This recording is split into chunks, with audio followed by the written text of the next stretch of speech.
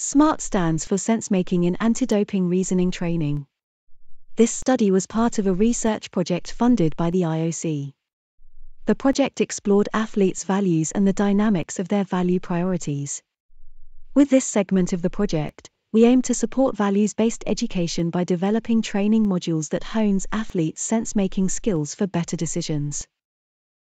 For this part of the SMART project, we employed a method called Nominal Group Technique, or NGT for short.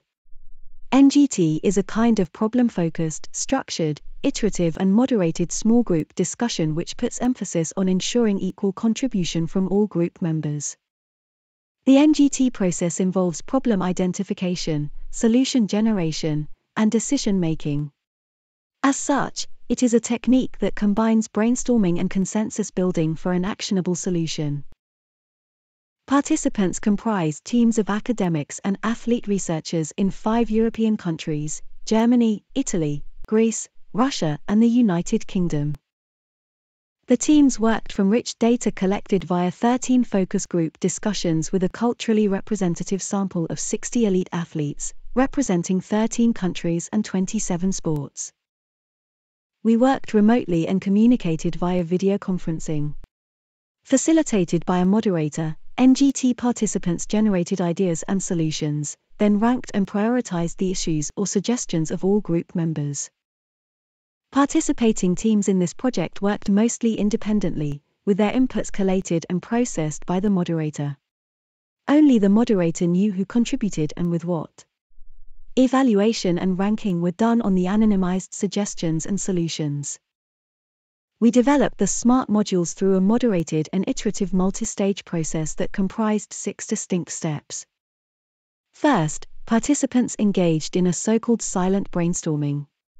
They individually read the transcripts and identified issues that they felt pertinent to anti-doping education. Each issue must have been supported by 3 indicators, but there was no minimum or maximum limit on the number of issues. For collective evaluation of the issues identified, the moderator combined the individual lists of issues, anonymized them and instructed participants to score each issue on relevance and importance. These together formed the final score by which the issues were ranked. Consensus were reached for 26 issues as being both relevant and important for this project. To inform the SMART training program, teams were asked to create 3 to 5 modules which covers most, if not all important issues. Each team submitted a set of modules to the moderator, who created a portfolio document and instructed the participants to rank the module sets. The set with the best ranking was retained. Participants then discussed and collectively finalized the modules in the selected set. Each of the 5 modules explores an important aspect of values in sport. The modules were distributed among the teams for development.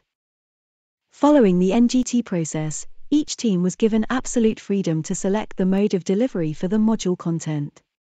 A total of 5 modules were created, along with exercises and serious games. These modules and exercises were materialized as short films, animated videos, podcasts, infographics, and online games. The first module asks athletes to reflect on what they stand for, what is important to them as an athlete. The second module recognizes that athletes' values might change over their athletic career. The third module warns athletes that dealing with doping in their environment will question their values. The fourth module concentrates on conflicts and explains that value conflicts are both normal and common. The fifth module takes a holistic view through personal integrity, and talks about congruence or conflict of values on and off the pitch. Evaluation of the SMART modules were done in the UK with academy athletes. The process involved 5 workshops. In each workshop, athletes first engaged with the module material individually, then discussed the content and the format with a facilitator. The discussions were recorded and transcribed for analysis.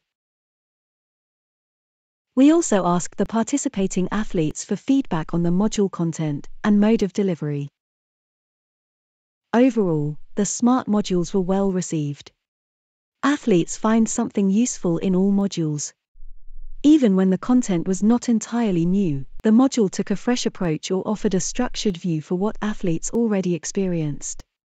Athletes had different views about and preferences for the format, which indicates that no single format or mode of delivery can please all athletes. Facilitated group discussions, debates and explicitly endorsed views are an integral part of the learning experience. Developing the SMART modules was a true collaborative effort. The following people deserves credit for the work we presented here. If you are interested in looking at the SMART modules, exercises, games, scientific publications, and other academic outputs, visit the project websites, or get in touch.